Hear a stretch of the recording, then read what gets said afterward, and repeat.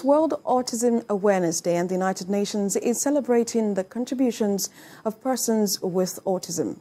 UN Secretary-General Anthony Guterres says despite important progress, persons with autism continue to face social and environmental barriers to the full exercise of their rights and fundamental freedoms. He identified the need to do better by promoting inclusive education, equal employment opportunities, self-determination. Well, I have joining me in the studio a behavior analyst and certified autism specialist, Helen Oshikoya. It's good to have you join us on the news at 1. So, pretty interesting as to that's speaking to what the Antonio Guterres said about celebrating persons who have persons with autism who have contributed one thing or the other to the society. But first, I want to ask you what you do, to cater to the children with special needs here in Nigeria, particularly those with autism. Okay, I'm an early intervention specialist and basically a behavior analyst. So what we actually do is that we find the child. So basically we go into the community, we go into the schools and find children who actually are at risk of neurodevelopmental disorder. Then we now do further evaluations for them, and then with the hope that they would have proper intervention based on the science of applied behavior analysis. So from your research, what have you discovered so far, particularly when you go into these communities to ascertain the level of prevalence or how acceptable these children are in the society? Well, the basic challenge is that awareness. Of course, the awareness is not widespread. It's only spread to a certain amount of people. And then resources to actually take care of the children when they're identified.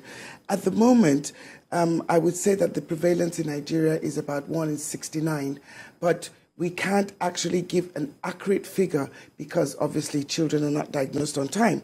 The children that do have the opportunity to to be detected on time through our program, success rate is very, very high. So most of them come off the program within the first 2 years of them having their intervention. But then a lot of children come in late, and then the opportunity to get better becomes diminished because a lot of opportunities have been lost. So what happens to these children? Because we know that autism doesn't have a cure yet. So what happens when children are brought in late and they cannot particularly adapt to the society since they didn't get care on time? Well, the truth of the matter is that the prognosis is very poor in the sense that, the opportunities to have learnt those skills, has to be done early.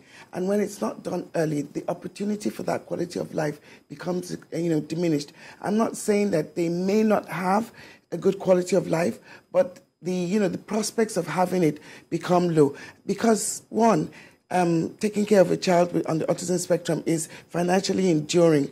So a lot of parents don't have the money and can't afford it.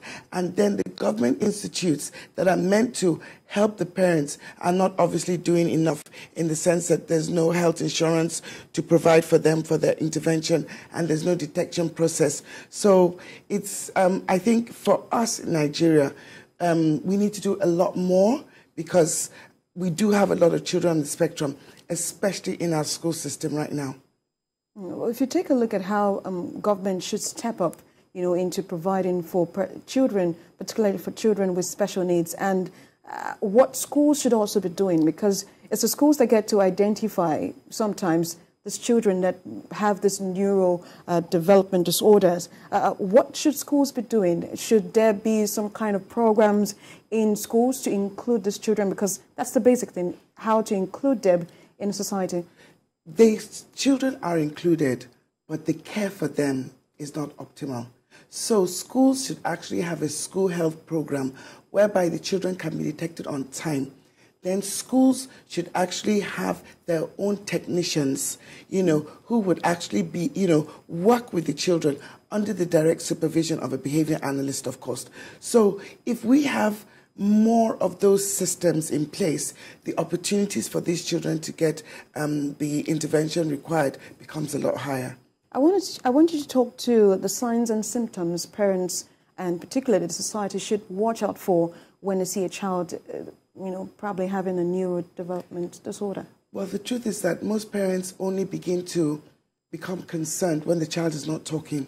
But there would have been other things that would have arisen before that. So basically, no eye contact, lack of social inclusion, selective feeding, inability to express themselves, inability to be able to accept environmental, noises and things like that.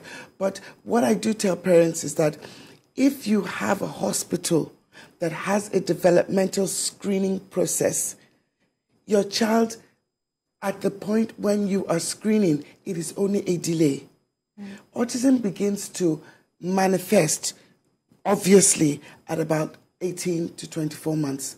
So the developmental screening before then can give you those early signs that can pinpoint the possibility of your child being on the spectrum, but it doesn't mean that your child is on the spectrum. I'm afraid we might have to leave the conversation, but I want to ask you really quickly, what's the cost for a child with? What's the cost of taking care of a child with autism? It varies. Sometimes you can have a cost of $100,000 a month to up to 1.5 a month. It just depends. It just depends on the needs. And it just depends on who is managing the child. Qualified behavior analyst Helen Oshikoya, thank you so much for joining us on the news at 1. Thank you for having me.